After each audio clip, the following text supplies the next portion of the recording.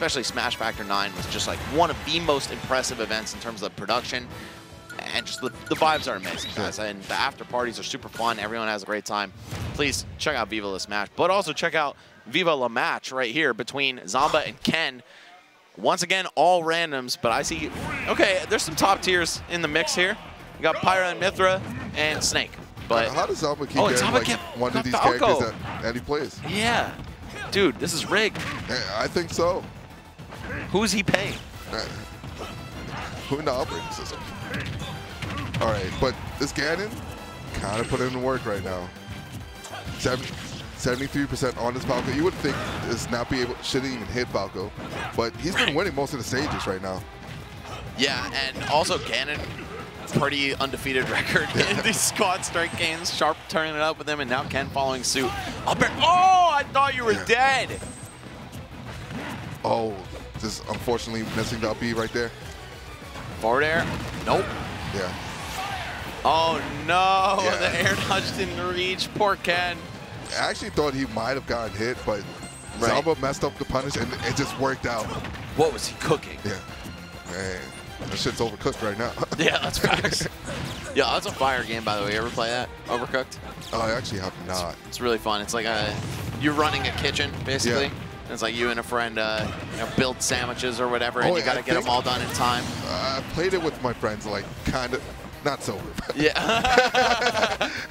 No, it's super fun. But either way, that Toon Link getting overcooked, unfortunately. And now we're down to the lone good character in, well, also there's a Snake coming out right now. Yeah. Okay, let's see. This could get very interesting. If Ken somehow is able to cook this Snake up, we could see him maybe run through the Duck Hunt as well. Yeah, Duck Hunt not actually having the strongest showing here. No, definitely not. We need Raito over here. Yeah, please come back.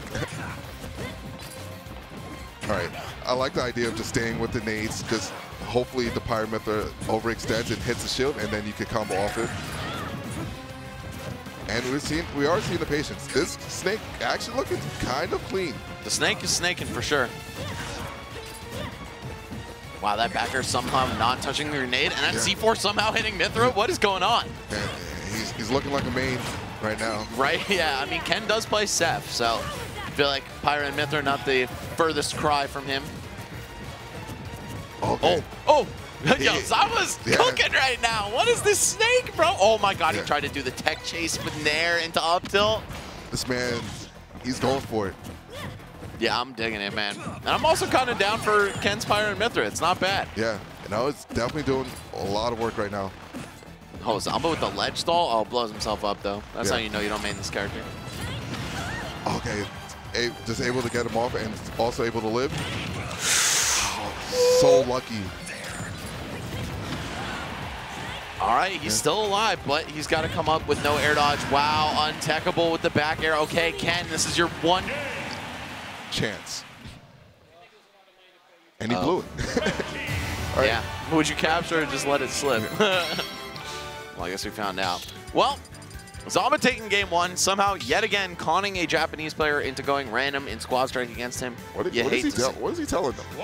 I don't know. Is he like pulling up Google Translate on his phone and be like, yo, I can't set my proper controls for all three characters, so do you want to just go right to the buzz strat? Yeah.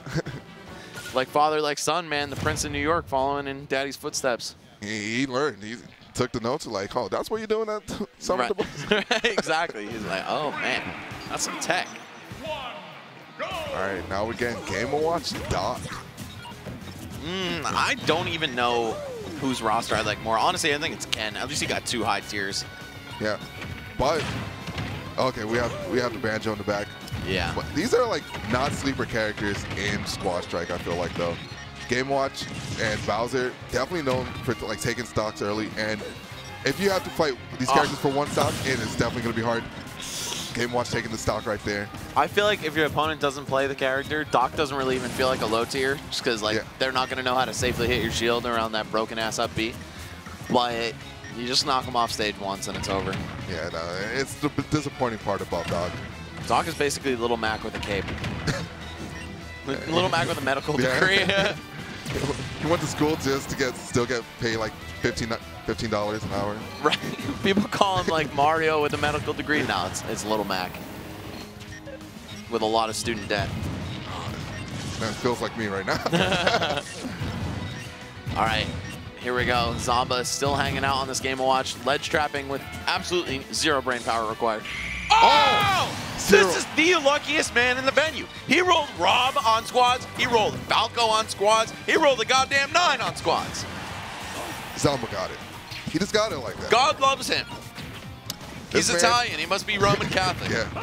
This man's going to church every Sunday, right before practice. For real, yeah. He's actually, I was going to say, he actually won't be able to play tomorrow. He's going to get DQ'd. Going to like 7 a.m. mass. Yeah, you got to hit the extra early one. Just hit me God, man. Yeah, for real. Dude, it's 2v1 every time. It's not fair. All right. Bowser against PT. Not one of the most fun characters you could roll with Bowser, but he is up a character. What did I just watch, dude? Reggie, can you walk me through that one? Because I'm still not sure. He landed on Bowser, up smash, Bowser finished it off, and I wish I could say I just meant that last interaction, bro, but I actually mean that whole set. What is going on? Zomba's whole run in this bracket. He's finessing them. He really is.